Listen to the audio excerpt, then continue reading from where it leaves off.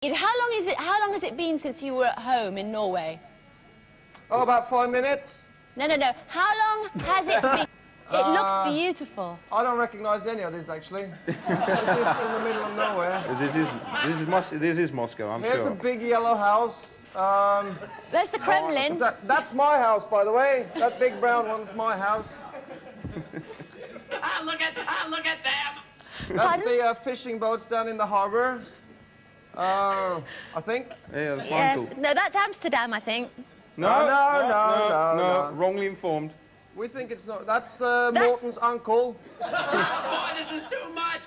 That's Mount Norwegian Bicycle Police. Oh, here, hold on a minute. Let me what you see here may look like an ordinary container, but in fact, this is where 10 years ago, lo and behold, wonder of wonders, a 1960s spaceship control room. No, keep that. And there's still a lot more to come. We have a big back catalogue of songs. Come on, get back here.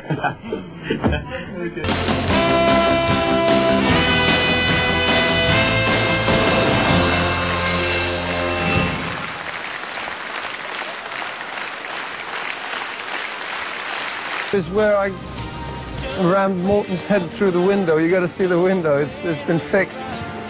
I remember the window in one particular explosive moment. There is where Morton's head came crashing out after we were actually just wrestling in the room. And I was just hanging halfway out of the window looking down into the garden from second floor. He split that wooden thing. It didn't hurt or anything, it was just kind of fun.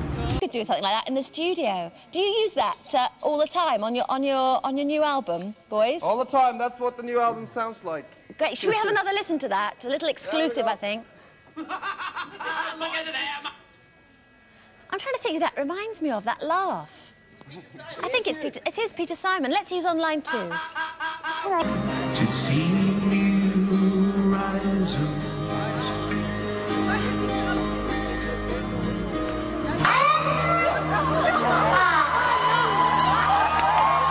I am confused because your English is English and you are Norwegian.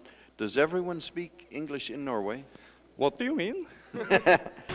Comes with the relationship to the music.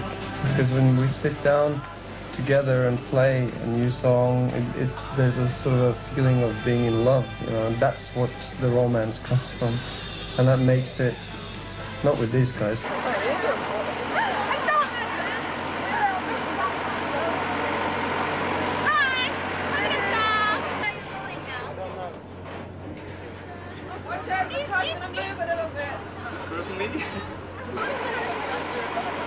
And as you know, we've been touring for quite a long time, and it's been quite heavy on us, especially Morton.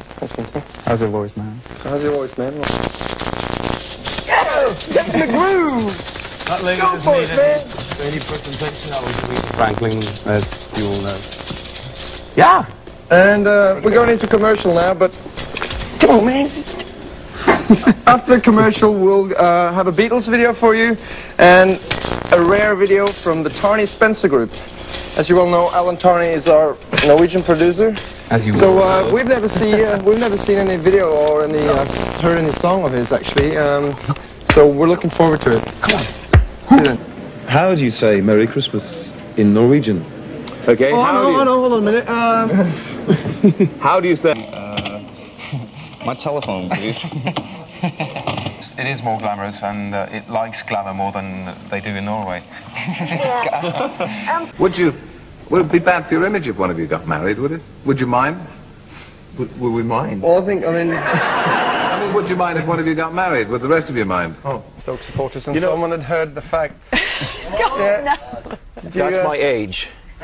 He's very attractive. This is what every stupid tourist buys when they come to Norway, all right?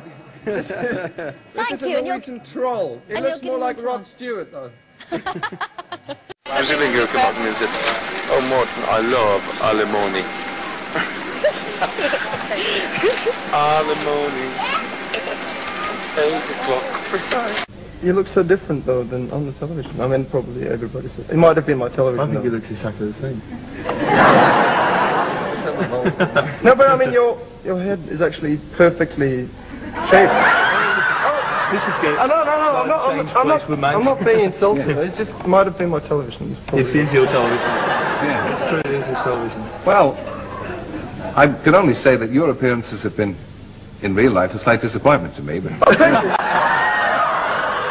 As you well know, when you're touring, most of your day is spent traveling, you know, either by bus, plane, something or the other.